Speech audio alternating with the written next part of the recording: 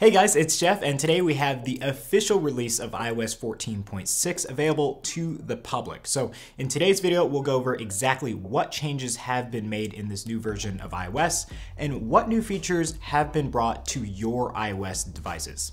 Let's go ahead and get started.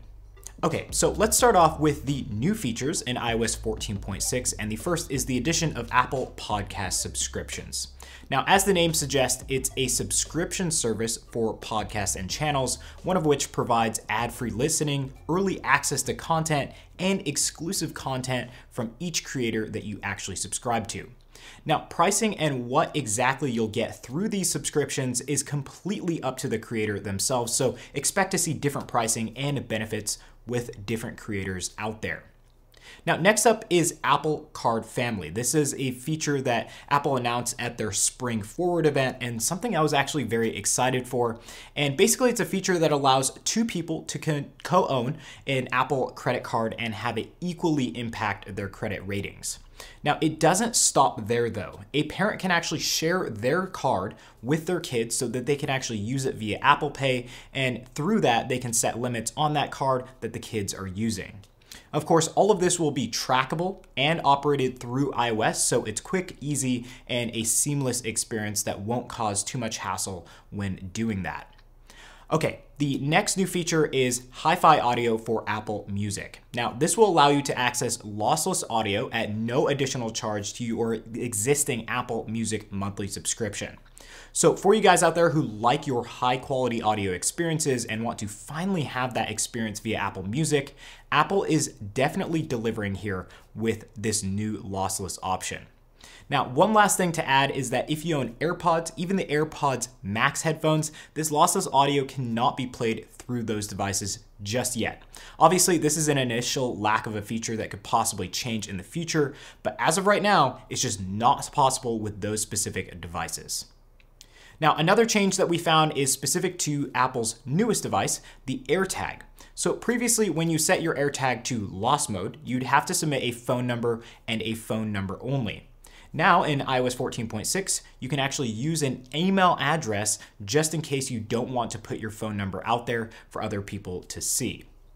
Now, past these new features, there were also some fixes that were made in iOS 14.6 as well.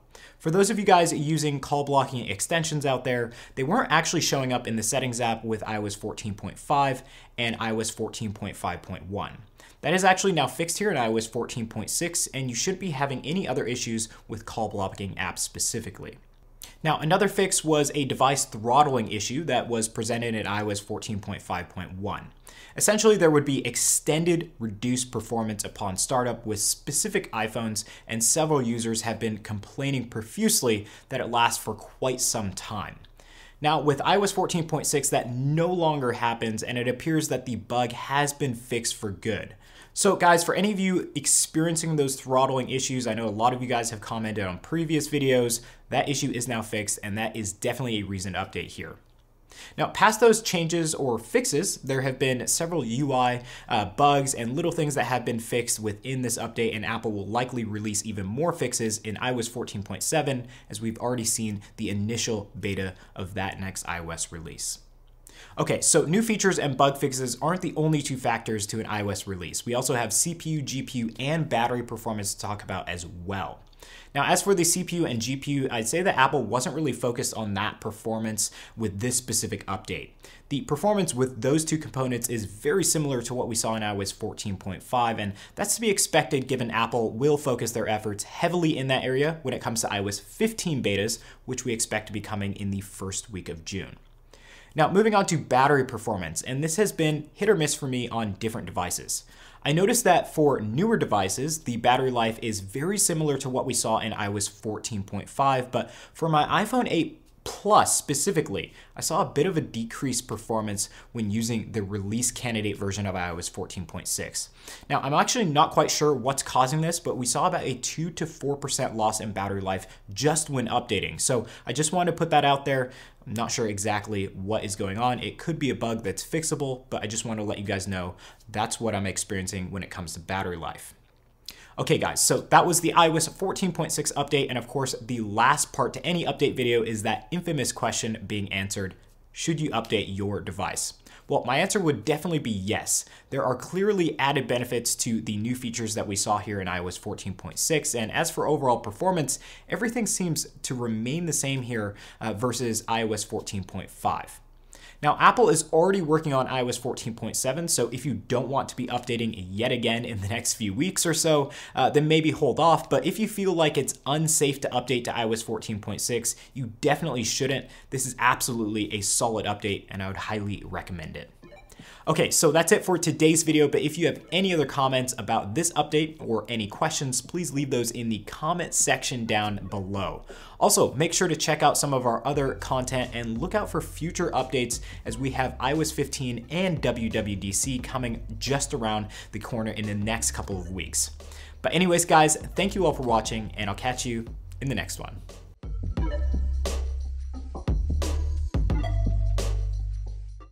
Hey guys, thanks for watching Updated on YouTube. Before you head out, make sure to get subscribed and also hit that notification bell button to stay up to date for when we publish any new content here on the channel. Also, if you want to check out some of our other things that we have going on, check the links down in the video description below. You can check out our channel memberships, our merch store, my personal Twitter account, which you should totally follow, and a link to the Updated podcast where we have new episodes every single week talking about everything going on in the world of tech. So again, thank you all for watching today's video, and we hope to see you in some upcoming content. But until then, I hope you all have an awesome day.